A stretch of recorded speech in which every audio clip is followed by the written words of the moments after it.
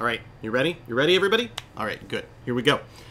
Welcome to Atomic Game Theory. My name is Richard. I am here to teach you all about two of my favorite games and talk about a lot of the major game theory ideas that we see in them.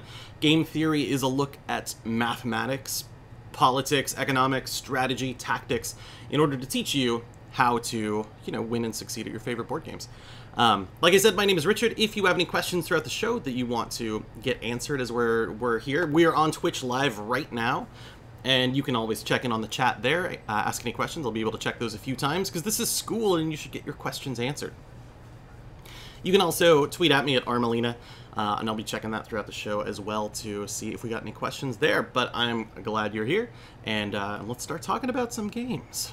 All right, so first up, out of our two games that we have for today, I'm very excited about both of these games, and I hope that we get to learn a whole bunch of stuff about how each of them work. I'm so excited, especially for my first one, Junk Orbit by the wonderful Daniel Solis. I love, first of all, just this container is fantastic. How many round containers do you have? It feels like it's going to be filled with Duplos. Were they in round boxes? Legos, one of those. I love this game so much, and I was very excited to get to play it with Daniel Solis for the first time, who showed me the ropes and then promptly whooped me at this game. But let's talk about how this one works. Once upon a time, not to start with a different game, but that's what I'm going to do. Once upon a time, I got to play a game called Gravwell, and it's a game on my shelf somewhere, because I love it. It's so good. And in the game, you were playing a rocket, basically, that was trying to escape a gravity well. And as you were playing the game, you get to draw these cards, which allow you to move certain distances in relation to the other objects in the gravity well. So you might have an object or a card that says, hey, move 6 spaces towards the nearest object. And that seems pretty straightforward, but all the players play their cards, you lock them in at the same time, and then everyone flips them, and then you see what happens. Potentially, the satellite that was ahead of you is going to be the thing you move towards, but maybe someone else has gotten in the way, or maybe someone has gotten right behind you, and now they are closer, and you find yourself being propelled backwards. It was a cool mechanic. I really liked it a lot because it talks about space dynamics, which I think is fun. But the end game was very difficult because as you get farther towards the end, there aren't a lot of cards that push you away from objects. They're always kind of pulling you towards them. And if you're out in the lead, you just can't win the game that way. You got to push. And so the end of the game always got very long, unfortunately, because I loved it. And that is one of the reasons why I was so excited with Junk Orbit, because it deals with these kind of spatial movement mechanics in a very, very, very cool way. All right, are we ready? Are we ready? I'm gonna check this thing out. There we go. This is Junk Orbit. What you see here in front of you are the Earth, the Moon, and Mars. I have this set up for 2 or 3 players. If you play with more than that, you can also add the moons of Mars to get some more space on here. But all the way around them are these little tiles right here. There we go. There's Bradbury. And what we have is, first of all, very, very clever. Number one, there's like the heart-shaped box down there at the bottom. We have all sorts of references to sci-fi items across this whole thing. We'll see tricorders, we'll see hoverboards, we'll see phasers. I mean, there's all sorts of stuff. There's a very Game Boy looking thing down here as well. So that part's cool at the start. These are pieces of space junk, and you are trying to take them and deliver them around this planetary system. I guess this, solar system. We'll go with that. The route from Earth to Mars. You'll see up at the top that it has 2 pieces of information, and all of them have very similar pieces. There is a number. This one has the number 6, and a word, Bradbury. Bradbury is one of the locations on this route, and in fact, because it is red, I can tell that it is on Mars. And in fact, Bradbury is way down here at the very end. All right. So how this game works is you are trying to pick up this space junk, and you are trying to deliver it to its proper location, its home, where it wants to be, which is tons of fun. As you go, of course, the way that you move is by spending these same tokens. These are your resources. You gather them. They're worth victory points if you can deliver them, but the only way to move in space is to propel yourself by pushing junk out the window behind you, and that launches you forward. Okay, so this leads to some ridiculous situations that I just love and I want to talk about real quick. Well, today, this half hour at the very least. We won't start with them just yet because I can talk more about the game. Game is so good. You have a couple tiles in your hand at the very start. 1, 1, and 2 that'll push you a little bit as you try to move through this board, but the bigger numbers are out here. They're the junk you are going to encounter. So on your turn, you are going to, well, first you got to move, and you move by launching your pieces behind you, and that propels you in the opposite direction. Now, if we take a look at kind of the way the board is set up and we think about orbits a little bit, a rule that comes up here is going to make really, really good sense.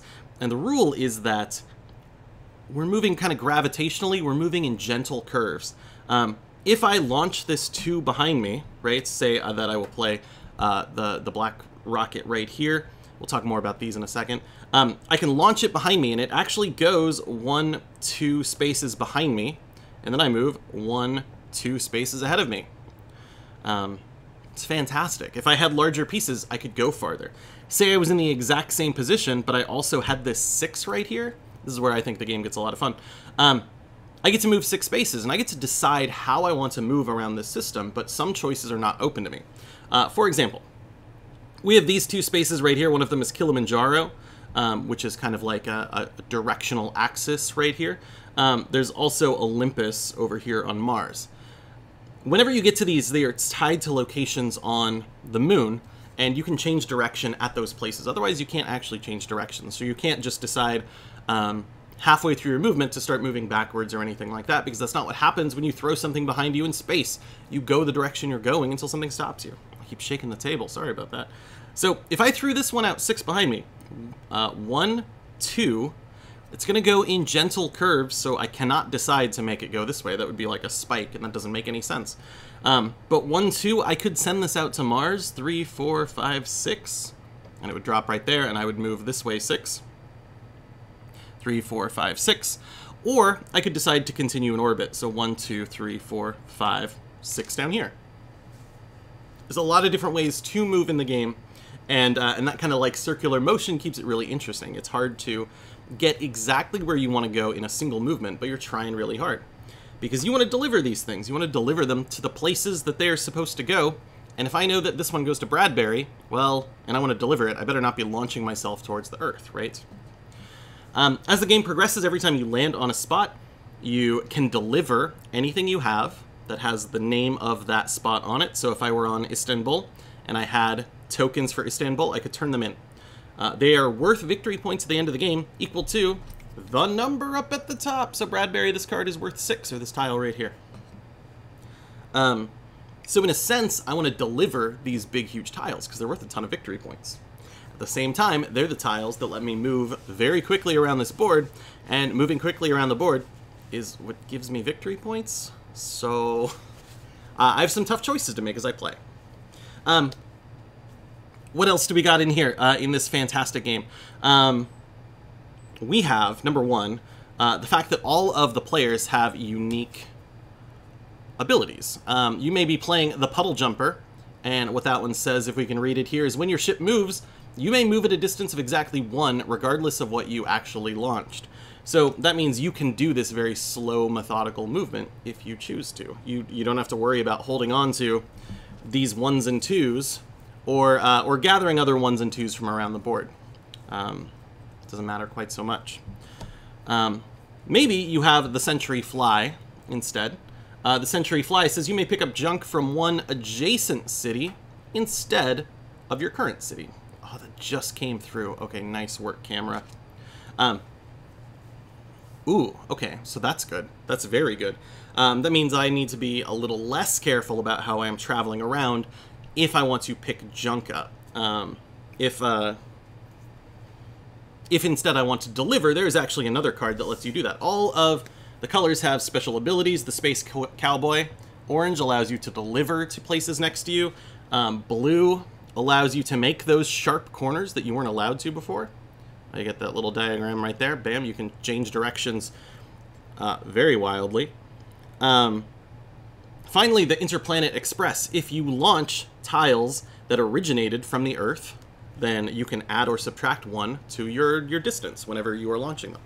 So all of them have different ways to play. All of your players have slightly different things going on. All of those are also two-sided. And so once you've played the game a few times and you decide it's time to really, really, really get into it, you can flip them over, and you have kind of more like combative versions there. One of the other parts of the game that I find fantastic is as you are moving,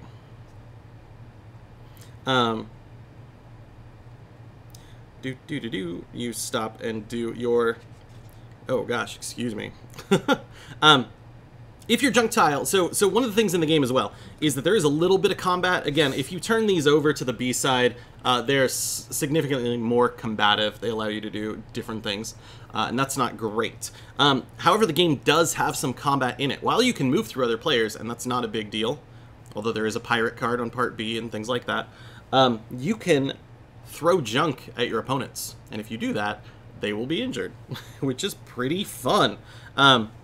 If, when you launch a junk tile, it stops on the same space as one of your opponents, I mean, you're fine. No good for them. That ship is hit, and they must choose a junk tile, either from their cargoes or their deliveries, things they have already dropped off, and place it at their ship's current city, so someone else can pick it up later. Picking up junk is a thing you can only do at the end of your turn. So you are not allowed to immediately pick that piece up, as great as that would be. Better now. All right, so I had to just make sure I got that one right. I knew there was a little bit of combat in the first version of the game, not just the second part, but wanted to double check the rules. Okay, so as we're playing, we're trying to throw junk at our opponents. We're trying to deliver these things and get as many victory points as possible as we do it. We're trying to make sure that we are going to places that have junk of similar types. Like if I look over here at the Earth right now, I see that Tokyo over here has Olympus. This needs to get delivered to Olympus, and it's worth 4 points. Also, NYC has something bound for Olympus. So if I can gather things with the same city on them, and I start moving towards that city, I'm going to be able to maximize my drop-offs, a thing that I kind of want to do in this game. On the other hand, like I said earlier, you might have to use those to propel yourself over to Olympus, and that is significantly more of a problem in this one. So I love this game because it does allow for this perfect spatial movement. It allows you to explore kind of these gravitational ideas. How do I move around this board? And how do I maximize my victory points as I'm doing so? I think as you play through it the first time, definitely play with the A side so that you're able to see kind of the basic point of the game, how it works, and get those concepts down. Do that well before you start adding part B in, the more combative ways to play, because it does get a little bit more intriguing then, I suppose. There's stuff like moving through people will count as a hit, or pick up junk that hits you, which is kind of good. The necktie fighter is when your opponent hits you, they're also hits. Now we're like running into each other. They have to discard tiles. Yellow is a planetary defender. You cannot throw junk at them that has a 1 or a 2. They can just, it can go right past them without hurting them because they can drop down on the planet, things like that. So there's a lot more tactically going on in that case. So in game theory terms, this game is about efficiency. How quickly can you deliver all this stuff? Well, first of all, we got to know how the game ends. The game ends on any turn when, for example, at the end of my turn, if I'm on Istanbul, bam, I will take the Bradbury tile into my own cargo section. Get out of here. My own cargo section. We'll say this is all in my cargo. And then I'm going to replace that with a blue tile because the blue tiles have Earth on the back. They're from Earth. All the Earth tiles need to be shipped either to the moon or to Mars. Everything on Mars needs to go to the right. It's always to the other two. You're not going to magically get an Earth tile that you can drop off on Earth. That's cheating. I don't get to pick this tile up unless I am somehow here at the end of my next turn. So that can be like a little bit of a, excuse me, a little bit of depression because you're looking at it and you're like, but I wanted that one. That was the one I wanted. Sometimes you're picking up one that you don't really want. You're going to throw it away anyways, and and then the one that is revealed is the one you want. It's frustrating. Excuse me. So the turn ends when I can't do that. If I try to place something there and this stack is completely run out, the stack is a little bit bigger than this. The game does go more than, you know, that many turns. But it does give us that kind of push, that drive, and you're able to see when the game is supposed to end so that you can start making deliveries. For example, if the red stack is really, really low and I want the game to continue, I want to get out of Mars as fast as I can, and I want to hope that no one else goes there to end the game. But if I know my opponents are over on Earth and I start shipping out that way, then the game should go a little bit longer. So there are some clocks in here that are pretty, gosh darn it, pretty interesting. And give us a sense about when things should end, which is good because I really want to maximize my deliveries as much as possible in this game. Because it's all about deliveries, right? So I'm dropping these things off, I'm moving around. I'm gonna check in real quick. Are there any questions about how this one works? Aha! Jonathan is with us. I like the resource burn mechanic. The junk is both the goals and the fuel. Yes, indeed. So this is a very, very cool part of this game, and I love it. I love it. I love it. Because I have to make choices, right? And that's really what this is all about, is the choices of, excuse me, of utility. This is a perfect utility game because you have these resources that you have to decide what you want to do with them. You have to decide which is the most important way to play the game. Sometimes it's down to the whims of the game, you know, because it is running close to the end. But Daniel has thrown in one important part of the game, which I have not gone over, to help fix and alleviate this issue a little bit, because sometimes it gets really frustrating to ship all your good stuff just so, you know, I have all these 6s, but I have to deliver stuff to Earth, so I'm dropping my 6s as I fly over there, and then I'm just delivering these 1s and 2s? That's no fun. So, if you are ever in a position where you can ship, or you throw some junk behind you, right, so that you can launch yourself, and you are in a position where that junk gets launched to the place you want it to go. So if I wanted this to go to Bradbury, and I am, I think, on Cerberus, and I send this backwards 1, 2, 3, 4, 5, it lands on the spot I want it to be on, then I actually get a remote delivery. That's totally cool. That counts as delivered, and I get to add it to my delivery stack. And I get to do that without, you know, still worrying about where I'm going or anything else. So I do have this extra means to get points in the game through junk, but it's hard to do. It is difficult to get that thing set up. Often it happens with big numbers while you are around, you know, you've gathered Mars stuff from Earth, and now you're over on Mars, and you just happen to be able to drop this stuff in order to move you back towards Earth, because you just picked up some new stuff. That part is a ton of fun. I really like it, and it gets very intriguing. The way the game works is definitely, as I learned from Daniel, you gather a bunch of stuff usually over here from Earth, and people tend to move from Earth, maybe drop something off the moon on the way, and then go to Mars. And so people are kind of bouncing back and forth as you go.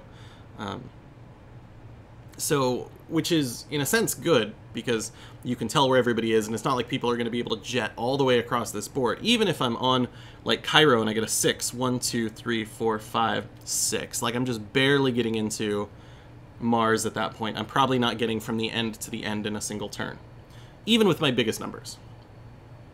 So I can tell where people are, but that means that there is a lot of, like, we're weaving through, we're dropping junk on each other, and having as much fun as possible as we do it. So I love it. So that is one of the things I wanted to look at. I'm glad you mentioned it, Jonathan, because it is all about, right, these resources that have dual purposes and how we decide to use those to our best benefit.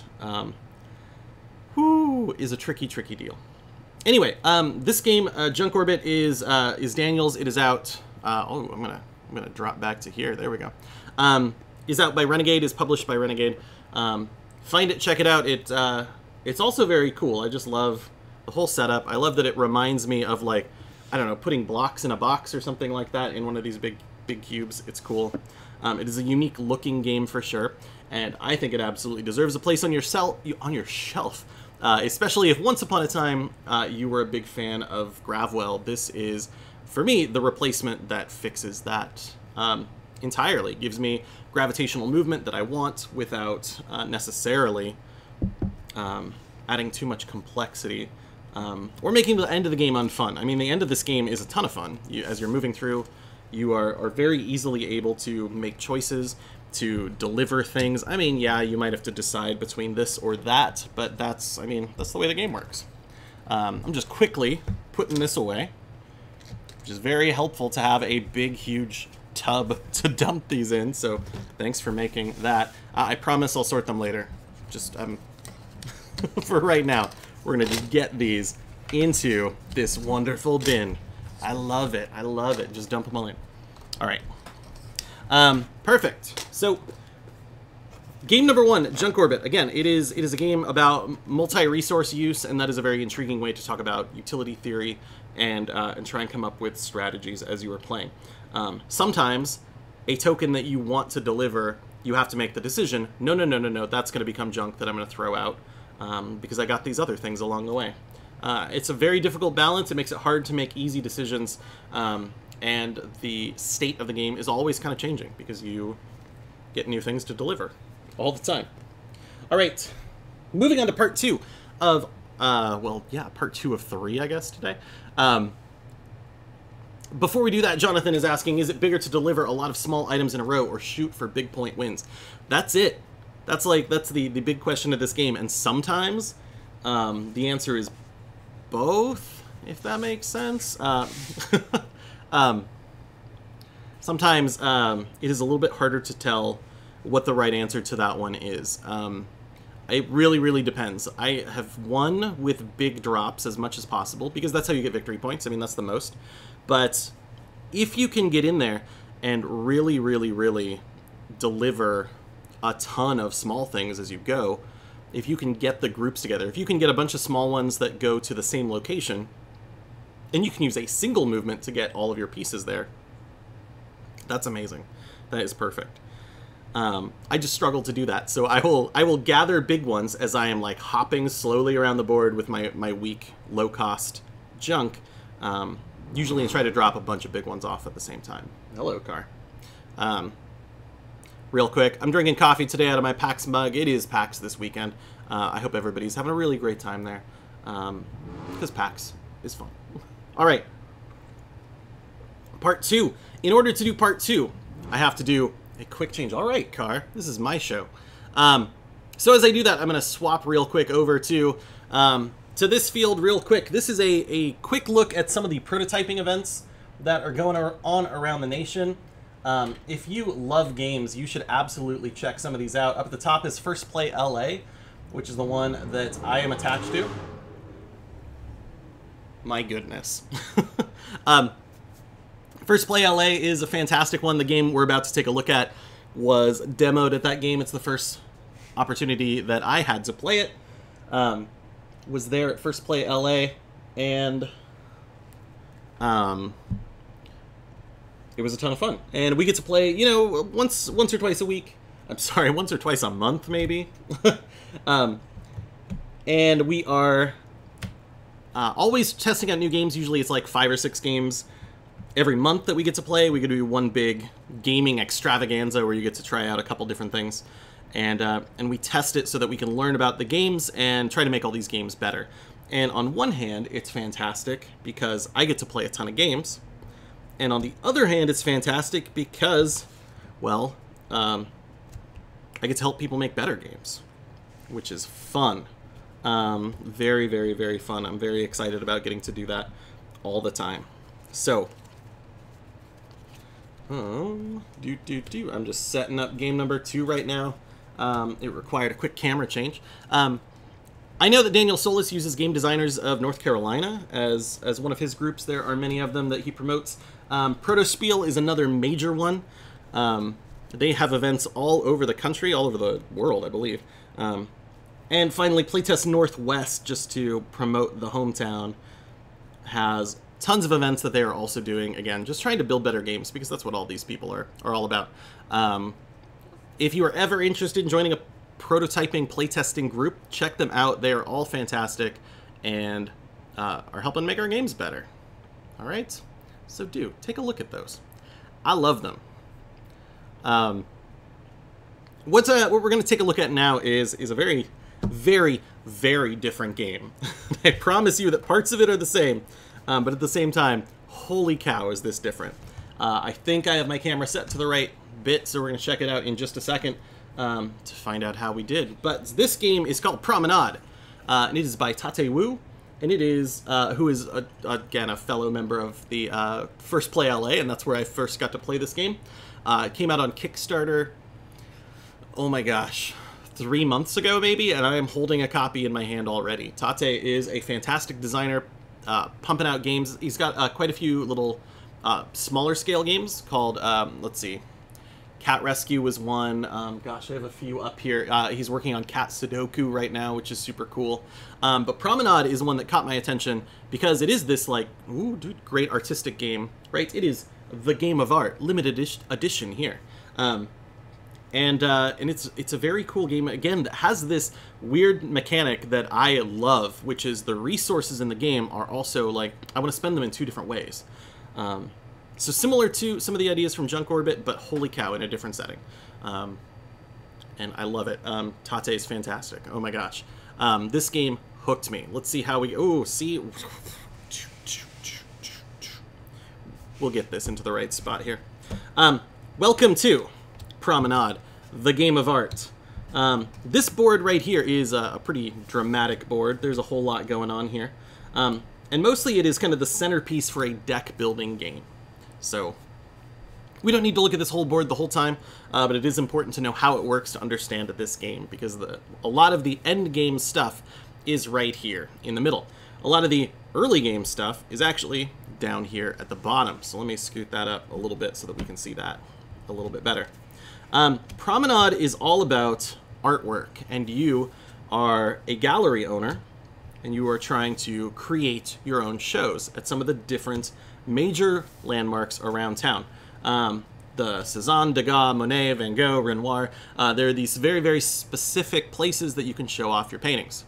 But in order to do that, you need to make a collection, and then you'll be able to place a painting in these perfect spots. All of these pieces of artwork, they are fantastic. There are these portraits. These are all designed by Tate, who is also the artist and the game designer. There are these landscapes. We have some great animals here. The sea turtle is one of my favorite cards in the whole game. I love getting it. Sailboat, we got some seascapes here as well. So the art is all very, very cool, and which is great because you're going to see these cards all the time. Like I said, this is a deck building game. The starting hand of cards that you have, there are some gold cards. There are 3 1s. There are 2 2s, and then you start with 5 of these random paintings. Okay, well, if I start with a bunch of cards in a deck builder, they better be worth something, right? Because on my turn, I'm going to shuffle up this little deck, I'm going to draw 5 of these cards at random, and I'm going to see what I can do with them. All right. Now, it looks like from the way the game works, there's some things out here that I can purchase in the game. That should be fun. Let's see how I want to do this. Well, no, I'm not going to put those on just yet, because we're missing the most important board in this game right now, which I'm going to just drop right in the middle. That's not where you should play with it in this game, by the way. You're going to need this space. But right here we have the market. This is a game of market manipulation. Definitely not like Junk Orbit right now. And it was a thing that I was super intimidated by when I learned how to play this game. Market manipulation? Okay, I'm not an economist. I don't know what's going on there. But it's actually a very straightforward mechanic, and I love it. So I want to tell you how this works. I want you to hold on to your fear about a market manipulation game, because it's worth it. It's worth it. All right. As the game works, there are a bunch of little numbers here that tell you how much these galleries cost to purchase paintings from. Okay, so there's some targets right there. That's good news. There's a couple 13s. There's a 14 here at the end. And there's also a couple shorter numbers. And we are going to take these and we're going to place them 1, 2, 3, and 4 right here. I hope we're seeing those numbers on the screen. Great. And then we're going to take the other numbers and just kind of wrap the row up here. 8, 7, 6, and 5. Perfect. We're ready to start. This tells us how much money it costs in order to purchase one of the paintings from these locations. So down here at our first gallery, everything just costs 1. I can only purchase one card at a time. I get 2 actions on my turn though, so potentially I can make multiple purchases on a turn, which is good. The market board tells me how much these things are worth. At the start of the game, oops, excuse me, that's not my hand. This is my hand. At the start of the game, these paintings aren't worth anything, because there's nothing on the board. But as soon as we start purchasing them, they're going to be worth money on their own. They become currency.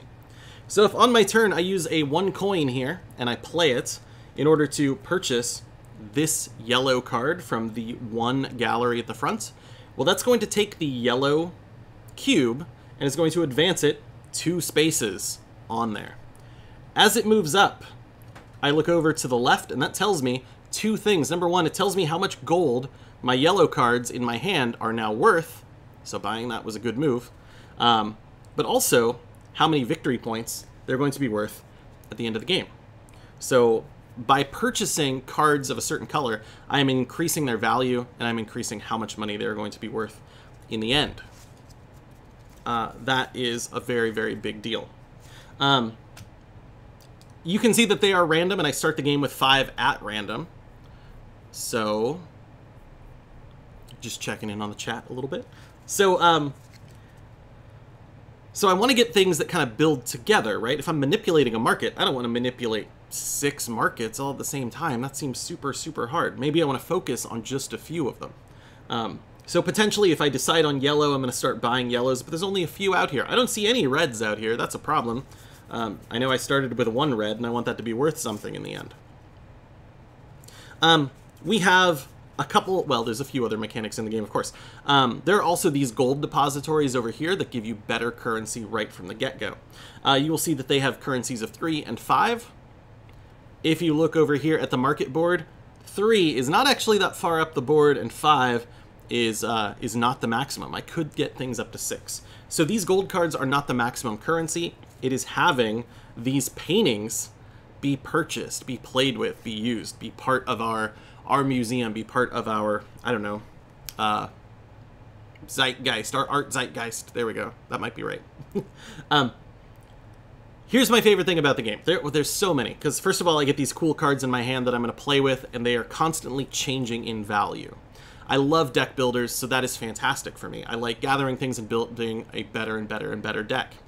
And if you've played games like Ascension or Dominion or whatever else, then you're familiar with the deck building mechanic.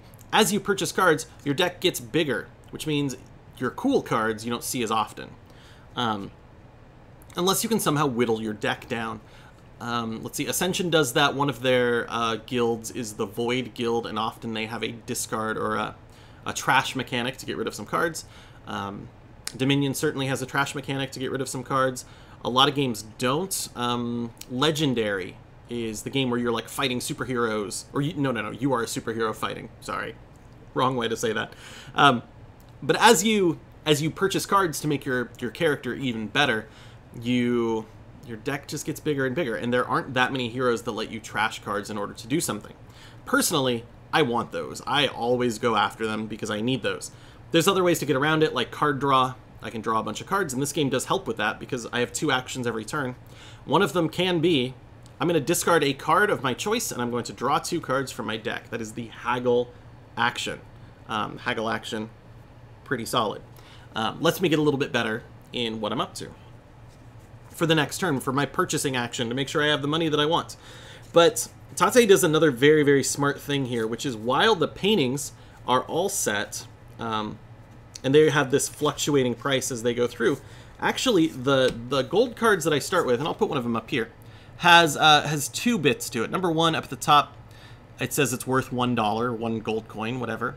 But most importantly, down at the bottom it says for 3, buy 1 painting. Okay, that's not exactly what that means. That means, hey, if I am purchasing a painting, I can use this as a cost of, or a purchasing power of 3 instead. So simply by playing this card for not its regular value, but its extra value, I get to spend 3 on buying a painting. So I could immediately buy one from this higher level, more expensive gallery. Not that this blue card is worth anything more than this blue card down here, but something's about to change, so hold on to that. When I play this for its bottom value, it is removed from the game. That's it. My deck is now one card smaller. I have used it to purchase a card. I can do that with as many cards as I want on my turn. If I want to at the start, I can use all of my coins in the same way. They're all worth exactly the same thing. I also have my level 2s allow me to act as 4 gold when purchasing a painting during the buy step. All of that is fantastic. That allows me to really manipulate my deck a ton. If I purchase the 3, it's going to give me a secondary ability as well, and there's actually many of them in here, so the abilities are all different. The Fancy Noble, for example, lets me get 8 in order to buy 1 or 2 paintings from the same gallery down here. Seems like a lot. I mean, these two are... Okay, hold on. There's got to be something else going on. Seeds of Wealth counts as 8 to help me buy the 5 gold cards, and they cost 8, so that's fantastic. That's just a free gold card. The 5s don't have any way to get rid of them, but that's okay. Again, they're one of the top currencies in the game, so you might as well, once you get them, hold on to them. And that is a major strategy in the game. Also, purchasing gold puts gold up here and allows us, at the end of the game, to count how much gold value we have in our deck and turn that into victory points. And you will see that the market is very interesting, because at some level, right, it goes up. It's like 5 to 1, that's terrible, to 3 to 1, 3 to 1, 2 to 1, 1 to 1, perfect. Then it gets worse. So as the gold counter moves up this market track, if it gets up too far, my gold is actually worth less victory points at the end of the game. So I want to be careful about that and watch what other people are up to. Oh my gosh, how many choices are there in this game? Oh, okay, Jonathan just mentions. Jonathan, I'm so glad you're here, making noise in the chat. This is fantastic. I appreciate it so much. Jonathan mentions that that his degree is in economics, and awesome. I took a statistics proof class, and it was the only class I ever took with economics majors, and there was like this constant battle between us math folks and those economics folks about like who had the harder degree, and it was petty and hilarious. But Jonathan says, further than that, this mechanic is amazing. I've not seen a better representation of market scarcity in a game before. This is also how the actual real art market works. I mean, that's awesome. That's fantastic. I'm glad to hear that, because me as a person who enjoys games, I love this because market manipulation is terrifying, and I've seen a couple of games that have it, and it gets very difficult to actively do what you want in the game. But in this one, if I want yellow to go up, I buy yellow, and that means my yellow is better. I mean, that just seems as simplistic as possible. And also it does another couple cool things. If I see someone else going heavy on yellow, do I want to go heavy on green? Heck no, I kind of want to get in on that. I want to help build yellow up, because now we're on the same team. We're putting out the same sort of stuff, and everybody likes it, and great, it's worth a ton. So I'm constantly building my deck to get better and better and better. I'm whittling out these cards, like especially these starting 1s and 2s, which may not be so good anymore. And hopefully what I'm doing is taking my starting hand of paintings and making them as good as possible. You know, if I start with this, I may be banking on purple here. There's only one red, and again, I didn't see any red in the starting galleries, so forget that. Green and yellow, we'll see what happens with those. But they might not be my primary goal. Okay. So at the end of the game, these things are all worth points for being in our decks. But there's also these galleries out here. Or excuse me, the expositions, because I want to show these things off. As the game progresses, I eventually want to show things off up there. And tuck this down a little bit. Sorry for moving the board constantly. I moved it too far down. Or too far up. These galleries have a price up here at the top. 17 to be in the Renoir Expo, 12 to be in the Degas, 11 in the Cezanne. And there's also a market rating next to them. If I can reach those high values on one turn, I can exhibit a painting as one of my 2 actions on every turn. That means I'm going to take one of my cards, one of my painting cards from my hand, and I'm going to place it here, right there, in order to let everybody know, hey, that's my painting. Only 12 paintings can be exhibited, and the game ends at that point. When I do this, I'm going to go ahead and take some of my meeples. Let's say I'm blue. I'm going to put one of them right here so that I mark that that painting is mine. And I'm also going to put one here, giving me 12 victory points. And you'll see that each one of these, well, it's hard to see, 98877 here in the Cezanne gallery. That one in particular is the lowest cost one to get into. It's worth the least amount of victory points. Notice 7 is the worst number on here. I know I'm covering a few up, but I promise 7 is the worst one on here. That is the best you can ever get out of a painting in your deck. So by exhibiting a painting, you are getting more points, period. And then your paintings are also worth points at the end of the game, right? So I want those things there. Okay, so the goal of the game is to get exhibits up, but at the same time, what do you want to exhibit? Well, you want to exhibit the things that will give you the most victory points. There are also some sub-goals in the game that may require you to be like, I want the most green in this gallery, I want the most red in this gallery, stuff like that. But you can watch as your victory points tick down, and as things get exhibited, you can watch the end of the game come ever closer. That is terrifying, and so you've got to start making moves in order to start placing there. I love that, first of all, because I can physically watch the end of the game come closer, and a game like Dominion, as a great example, is not a deck builder where I can see the end of the game happening. Exactly, right? I can watch a deck decrease, but it's only one deck, but I don't know how many points people have. Here, it's pretty darn obvious, because I can look and see, like, okay, that person is got way too many points from over there. I'm stuck down here in the Cezanne gallery, the worst one here, you know, whatever. This other person has 5 paintings. I always try to go for tons of paintings and expositions. I often don't win this game, but that's what I try to do. I make my move too fast. How else does this game mess with you? How does it push you towards the end game mechanic? I love this part. Down here, the galleries. You know how I put all these silly numbers here in the first place? These gotta be worth something. They have to do something in the game, and they do, and they push the end game is what they do. These in the first gallery are the cheapest ones. They only cost 1 to purchase. But once they're all gone, great. I discard this 1. I take the lowest price in this list, and I put it right there. Now that one's 5 to purchase instead. So now I have 2, 3, 4, 5. And basically at the start of the game, these things are going to run out super, super, super fast. And so we might be buying these, and the prices are just going to go up. And then I replace them with however many cards are down here at the bottom. These don't have to go in order, so it's not necessarily true that the 3 is going to go to the 7. In fact, we might buy the 4 out first, turn that into a 7, and then this 3 later on is going to jump way up to an 8. Right? At some point, as your deck gets better, your ability to purchase these paintings gets much more difficult. And I find this, first of all, to be fascinating, but also really, really important in how the game works. So here, we can see that basically at some point, 11, 12, 13, 14, those are basically the same prices as 11, 12, 13, right? The lower exhibitions. So the game is telling me at some point, I want to stop buying paintings. I want to be exhibiting instead up there, which is very, very cool. I can still purchase these cards. It'll just cost me a bunch to do. And at the same time, that's important because, again, those are going to be worth something at the end of the game.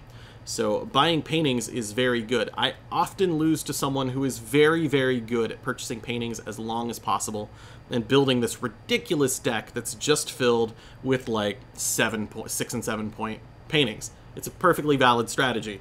And that's why this game is to me, really, really amazing, is because those strategies both exist.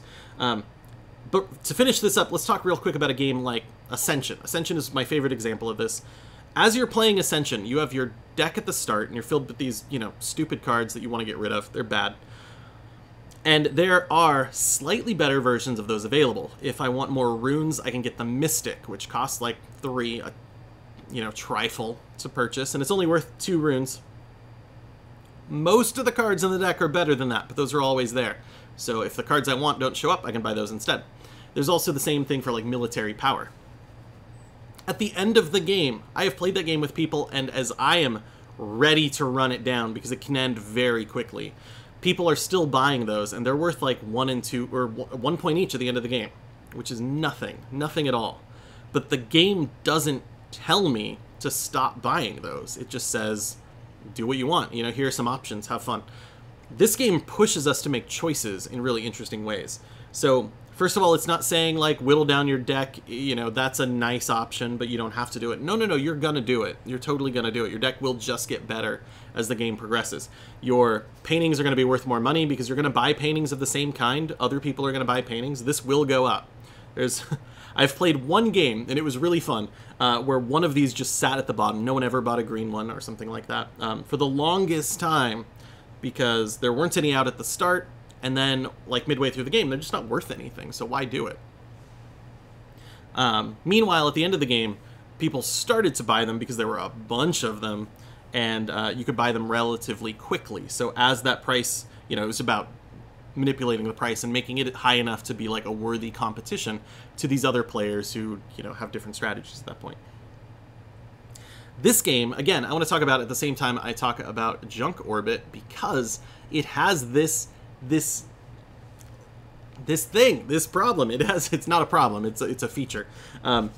That if I get purple all the way up here to 55, if my purple paintings count as a currency of 5 as I'm playing the game, do I want to hold on to this, use the rest of my hand to show this, and remove it from my deck forever? I mean, it's worth victory points to do, and it'll be worth those points at the end of the game. It's important to do, but now, as the game continues, I have made my deck worse by doing it. Specifically worse. I could put low-cost paintings up there and hope that I can manipulate their prices as the game continues. If I just show greens, like I was just saying, and then I just buy all the greens I can to up that price, that could work. I could manipulate the market to my advantage in that way. But if other players are manipulating the other colors, that gets very, very tricky. So there are tons of choices in this game. There are a couple of mitigations that help out with that. You know, like the first painting that gets played, you can take a little bonus. The first few, you get a small bonus either in victory points or in cost reduction to make it easier to place those. But really, as soon as people stop purchasing paintings and start exhibiting paintings, the game changes very quickly. Like, the start is this fast-paced, let's buy all these things, and everything goes up, and it's great. But it can just change on a dime, absolutely. Just turn, and suddenly you realize, oh wait, everybody just exhibited a painting. Someone's doing their second painting. We're up to 7 paintings exhibited, and I am not ready for that. What am I going to do? How do I win this game? Right, as soon as you're late, all these victory points go down and down and down, and so that can be a problem. Just to talk a little bit more about Tate's game before getting into that game theory bit, because it is, whew, it is a deal. Tate put this game out with a bunch of expansions that he had come up with. There are, for example, there are specific elements that show up in each of the expositions that are kind of like side goals. So there are other ways to get victory points beyond just these. There are other tangible goals in the game. Because right now from the start, there's really not a ton. I mean, the paintings I start with in my hand give me some sense about what I should be interested in. Let's go, I'll just throw that on there. If I started with these 5 paintings, I mean, I want purple to win, I guess, but I don't really know exactly how I'm going to go about doing that.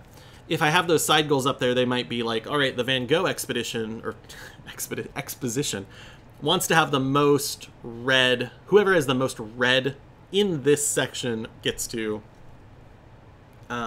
get some sort of victory bonus at the end. Gets to add 2 points to all their red paintings or something like that. There are also, he was amazing as this game was coming out, as this Kickstarter was happening. There are cards for, like, specifically painted cards for certain animals that he liked a lot. So there's a bunch of cat paintings in there, which is great. There are also cards based on certain Patreon backers that he had, or people who backed his game at a certain level.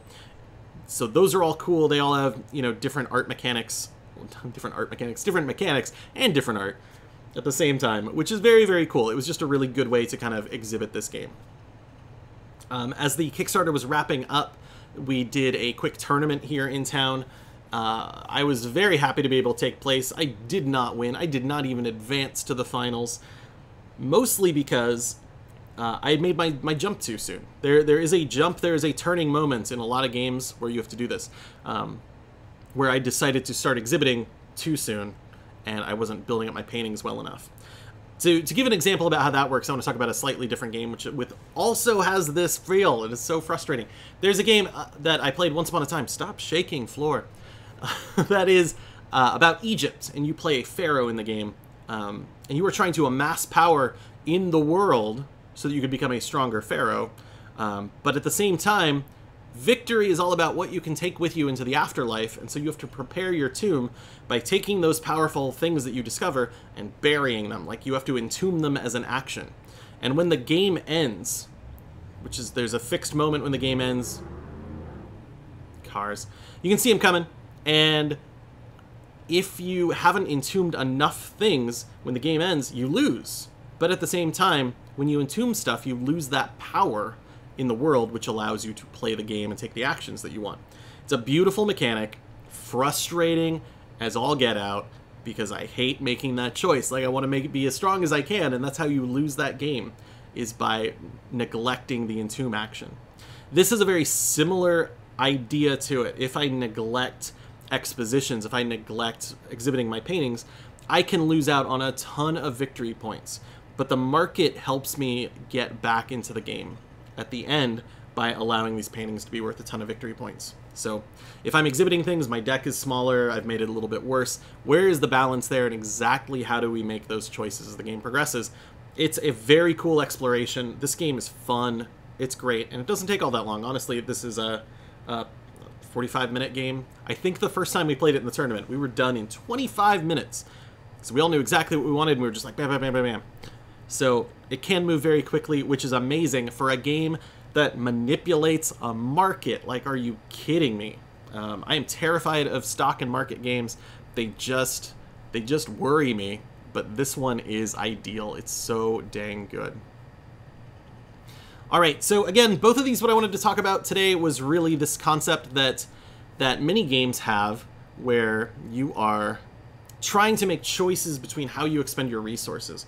We look at this in terms of, a good example even in role-playing games is like 4th edition D&D, there we go, which had these, I'm just blanking on them. In 5th edition, they are hit dice. Oh, let's just do 5th edition.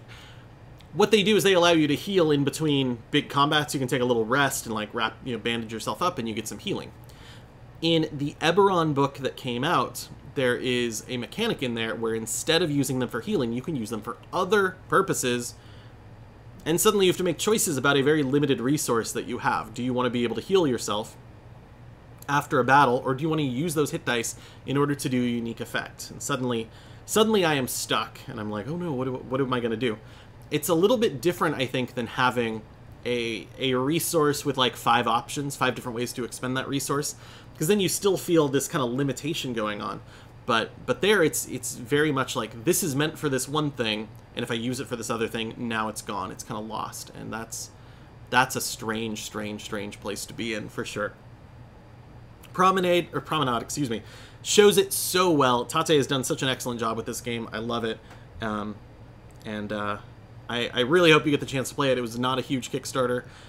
I'm very happy to have the limited release. If we go a place, I'll try and bring it with me. We'll play this game. But otherwise, get Junk Orbit as well. The game is all over the... Where did it go? Put it on the floor. Junk Orbit. This is a fantastic game. You can get it all sorts of places. It's a great thing to put up, like, way up high on your shelf so that it looks super cool that you can see it up there. Got cool artwork, and also it's about junk, throwing it around space, which is very, very cool. And again, Promenade. Check out Tate. I would follow Tate, try and find more of his mini games. He's got great ideas, and I absolutely love playing his games. All right, what are we at? We're at like the oven says it's 11:54, so I just want to check in real quick, see if we got any last questions from folks who may be watching. I'm just looking at Twitch real quick. Looks like we've wrapped most of our things up, which is great. Definitely. Check these games out. Like, look for more games that are like these. Games that ask you to make hard choices as you play it, where you are unsure about what the outcome is going to be, right? This isn't like walk left or walk right, like check this tunnel or check this tunnel. It's not Clank, where you're kind of moving through a map. Like, I'm making permanent game-altering decisions when I decide to do certain things, and I have to. I'm forced to. That's the way the game works. in Junk Orbit, I gotta throw that junk back so that I can move forward. Like, how do I decide what is the best choice there? There's no great way to do it unless you can play. Play, play, play. Find out. In Promenade, do you, I don't know, do you dump them early? Do you start exhibiting as fast as you can? Do you build your deck in order to be a exhibition machine, but then people are already, oh my gosh, there's so much. And someone tell me the name of that Pharaoh game, because I can't remember it for the life of me. It's been years since I have played that. All right. Whew. Oven o'clock. Oven o'clock. Thank you all so much for being here. I really, really do appreciate you coming and listening to me talk about games and talk about game school. I think school is very, very important, especially even on a Sunday. We can do school in the morning. It's perfect. If you would like to hear more of these things, you can not find them, apparently. It's gone. It's gone. It's a mystery. We'll just call that a big blank. I'll put that up on YouTube so you can see it there. But you can absolutely find Atomic Game Theory, and you can find me on Twitter at Armelina for sure. Atomic Game Theory is atomicgametheory.com, and you can find this episode and a whole bunch of other posts and things over there.